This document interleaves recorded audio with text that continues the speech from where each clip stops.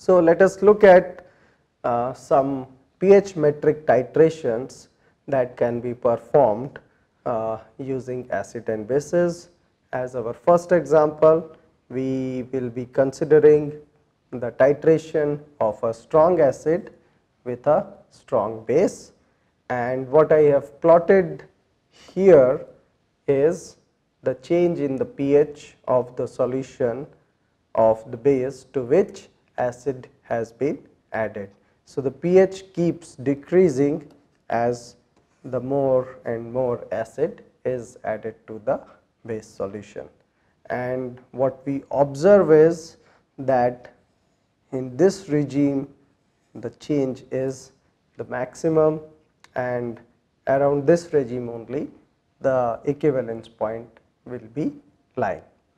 Now, sometimes what we do is, and that is in fact what you would have done in your school and colleges, is to add indicators such as phenolphthalein or bromothymol blue to this titrating solutions and observe the color changes in them as an indication of the completion of the titration or achievement of the equivalence point.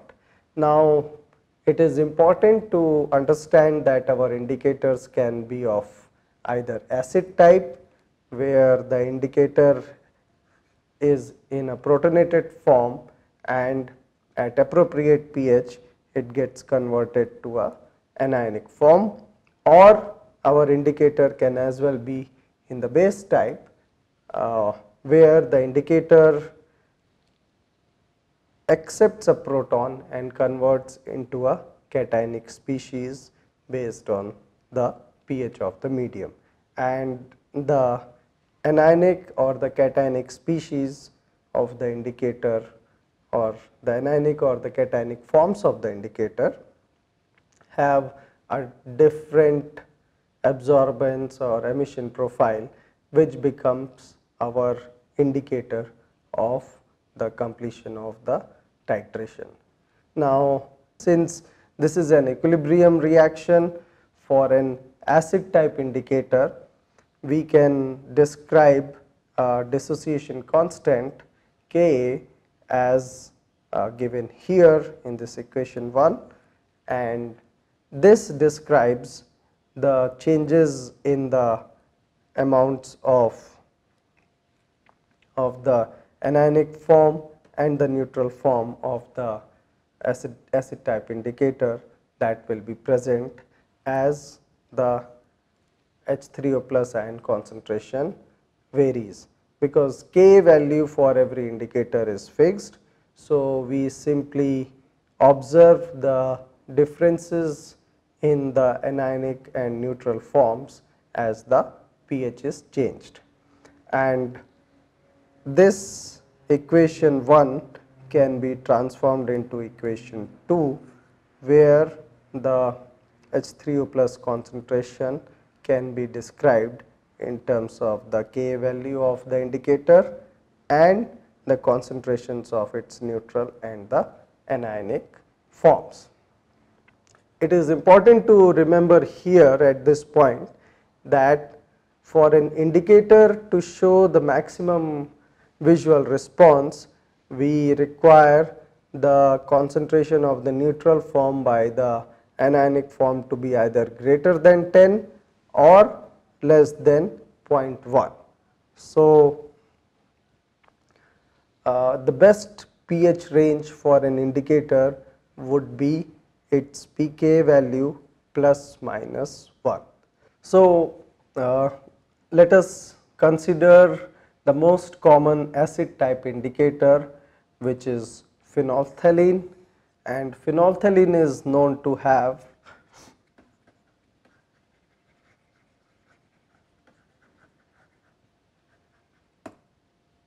a pK value of 9.74. So, what this indicates is that the phenolphthalein will undergo the maximum color change in the pH regime of 8.7 to 10.7. So, Phenolphthalein is a basic indicator and it will work best when the pH of the medium is basic, and it is in the range of 8.7 to 10.7. So, when we titrate an acid and a base, the acid strength has a very clear influence on the type of titration curve that we will generate during this titration. For example, in this graph here, I have plotted 3 different acids of different strengths which are being titrated against the same concentration of sodium hydroxide. And what we observe is that for the strongest acid, we obtain the strongest profile, which is indicated as the red profile. And what we see here is that there is a tremendous change in the pH of the medium as more and more NaOH is added. However, when the acid strength is reduced, for example, when we take a Ka value of 10 to the power of minus 4, the acid is weaker than the acid which is having a Ka value of 10 to the power of minus 2, and in this case we observe this regime where the pH increase is indeed slow. It is some sort of a buffering regime, and more importantly, the change in the pH of the medium is much lower than what was happening with the first acid, where the Ka value of 10 to the power of minus 2.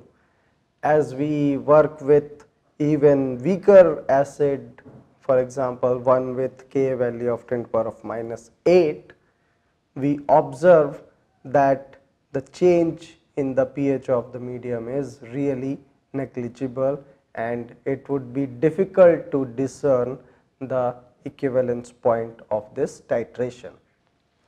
So, what we observe is that as the acidity of the acid being employed for the titration decreases, or when we use more dilute acids, the concept remains similar, that the change in pH near the equivalence point reduces considerably.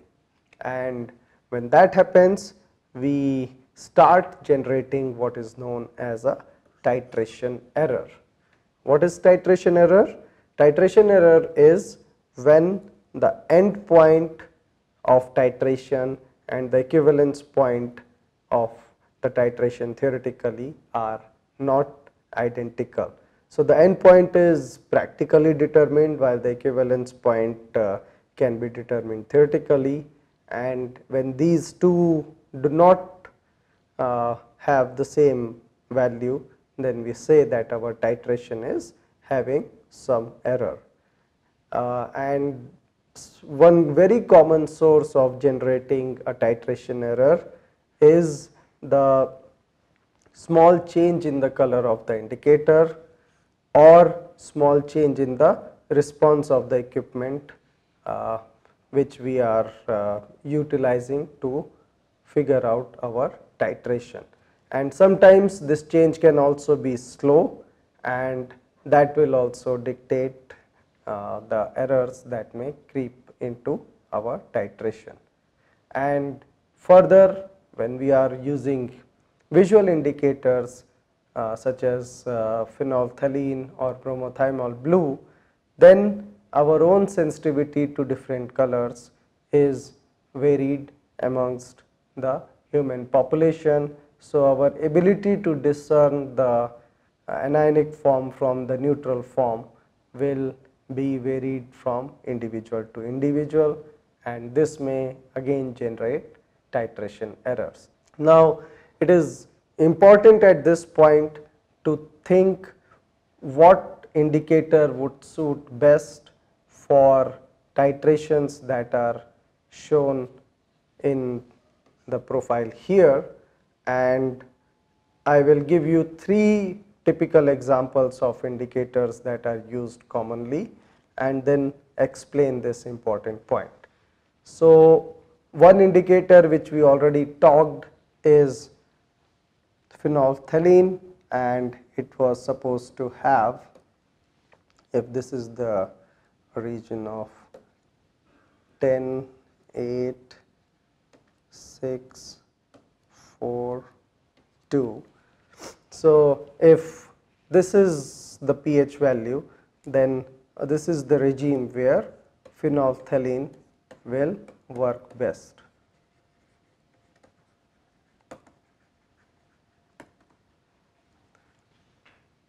So, phenolphthalein will work best when the pH of the medium is basic. However, if we take bromothymol blue, that works best in the pH regime of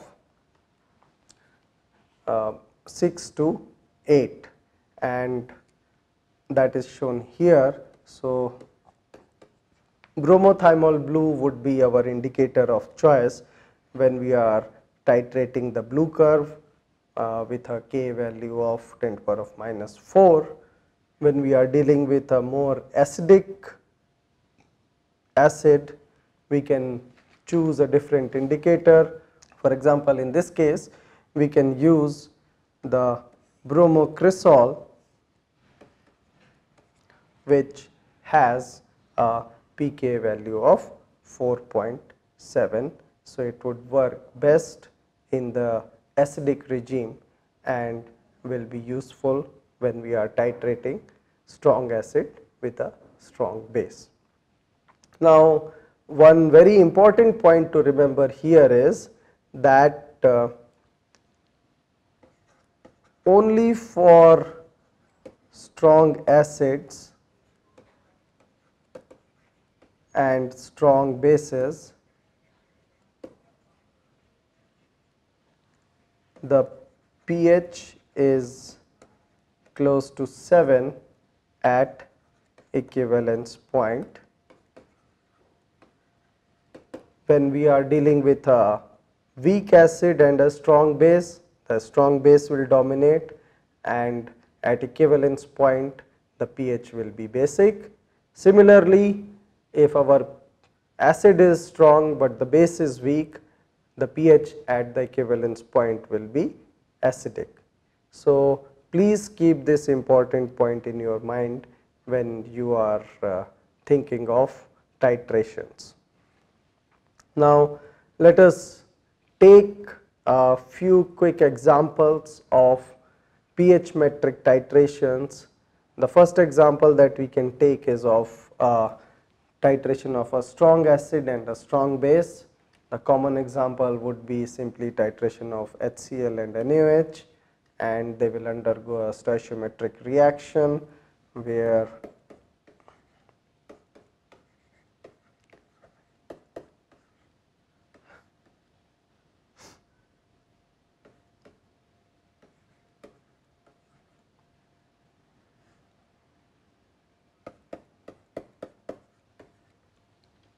this equation describes the chemistry happening between the acid and the base. So, we have stoichiometric formation of sodium chloride in the reaction between the hydrochloric acid and sodium hydroxide. So, let us go to the board and try to calculate theoretically what would be the pH when we titrate HCl with NaOH, and we will take known concentrations of the acid and base and see the theoretical pH at the pre-equivalence, equivalence and post-equivalence points. So, let us go to the board. So, what we are doing here is, so we are going to titrate 25.00 ml of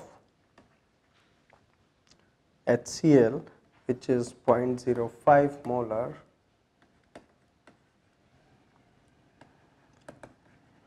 with NaOH whose concentration is also 0.05 molar. And what we would want to calculate is what are the pH values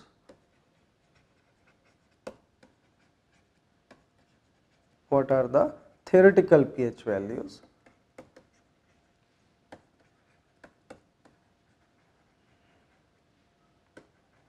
at first when no NaOH has been added,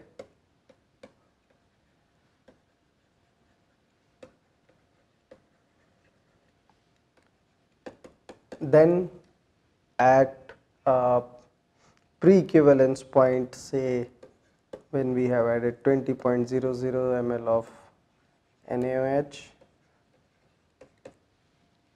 then we will also calculate the pH at the equivalence point,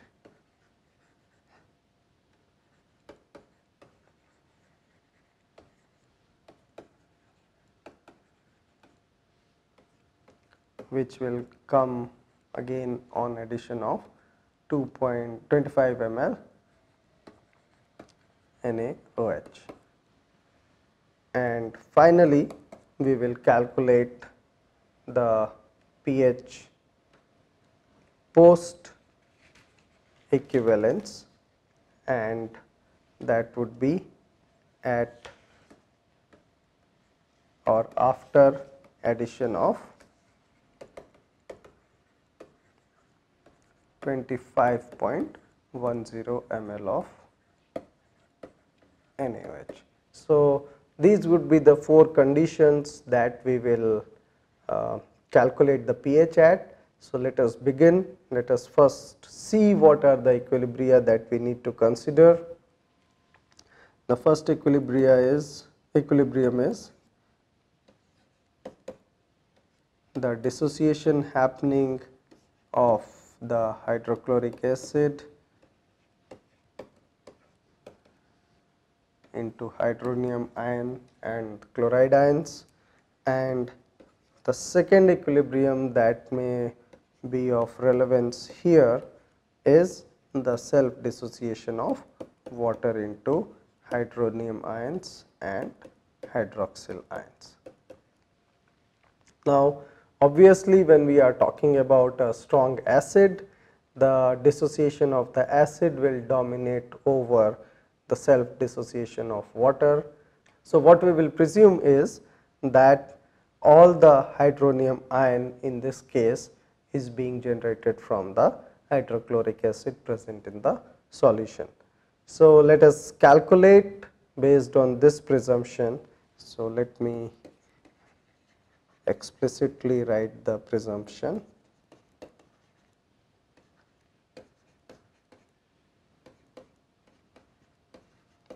All H3O plus comes from the dissociation of HCl. Now when we take this presumption, we can calculate the pK value or the pH value of the solution at the initial instance, and that means that the hydronium ion concentration would be equal to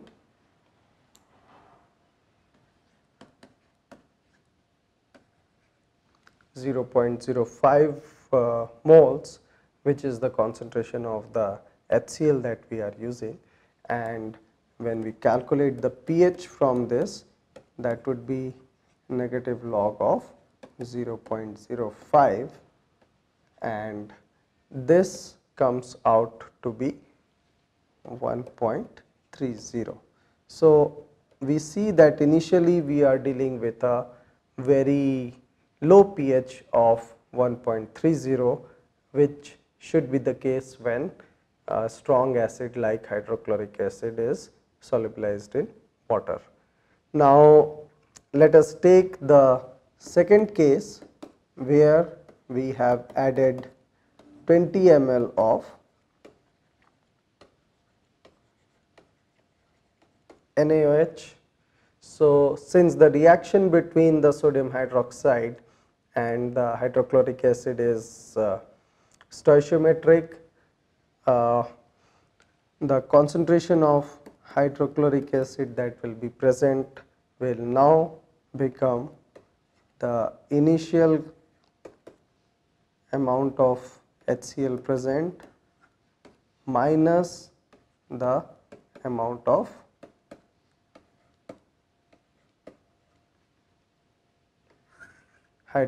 sodium hydroxide added, and the volume change now would be 25 plus the 20 ml that has been added of the sodium hydroxide. So, the 25.00 is the initial volume and 20 ml is the sodium hydroxide that has been added to this titrating mixture.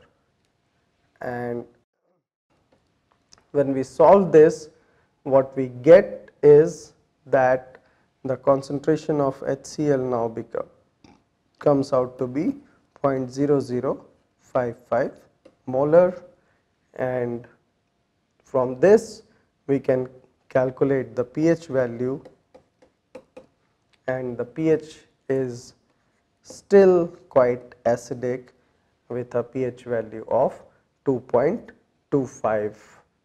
Now, we can see that even after adding 20 ml of sodium hydroxide, the pH change is only about, in fact, less than 1 pH unit. Now, let us look at the case what happens at the equivalence point.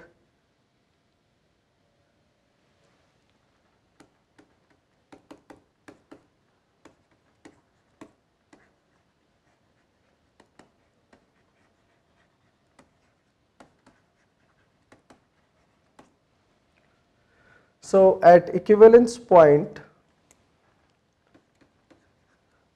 essentially all HCl is converted to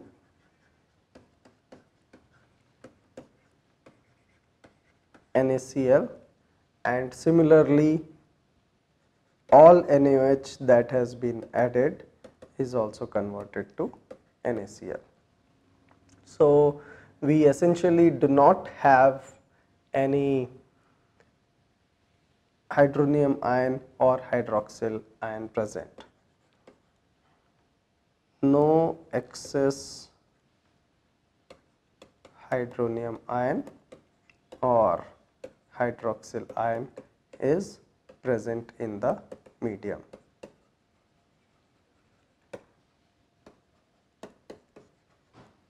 In the titrating vessel. So, in that case,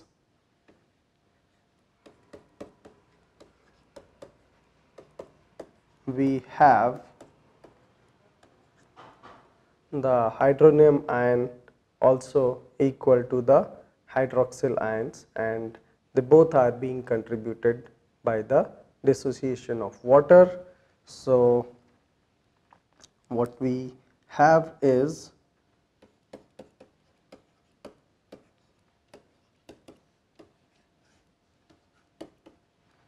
the hydronium ion concentration is equal to the square root of K water, and we know that the K water is 1 into 10 to the power of minus 14, and when we take the square root, this turns out to be 10 to the power of minus 7, and hence the pH value at this point is exactly 7. So, as I indicated earlier also, when we are titrating strong acids and strong bases, we can expect only in these cases that the pH is equal to 7 at the equivalence point. Now, let us look at what happens in the fourth and the final case here, that is when a little excess of sodium hydroxide is present. But before that, I want to also highlight it here that when we added initial 20 ml of sodium hydroxide, the pH change was less than 1 pH unit. However, the next 5 ml of sodium hydroxide addition suddenly increased the pH by about 5 pH units. So, we can see a very rapid change in the pH of the medium as we approach the equivalence point. Now, let us see what happens as we cross the equivalence point, and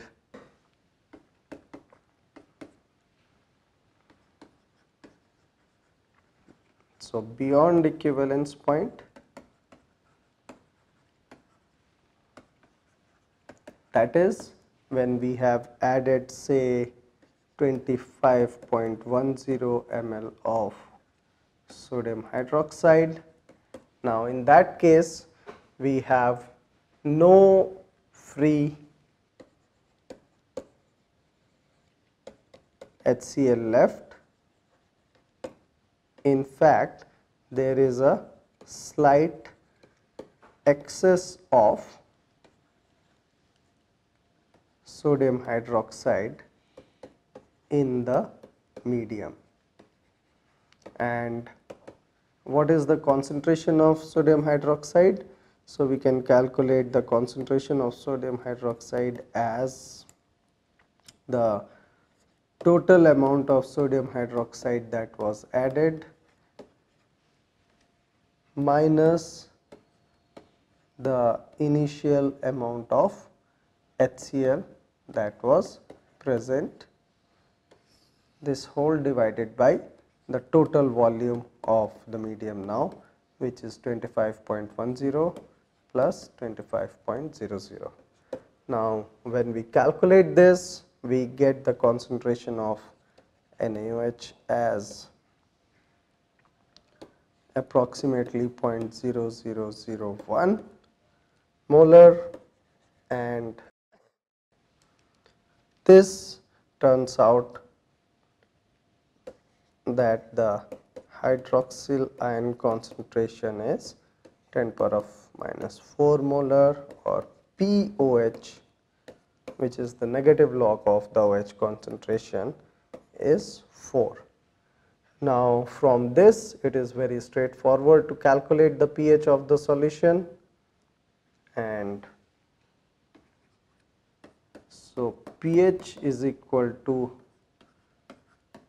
pKw minus POH. So, the pKw is 14.00 and the POH is 4.00. So, the pH value turns out to be 10.00.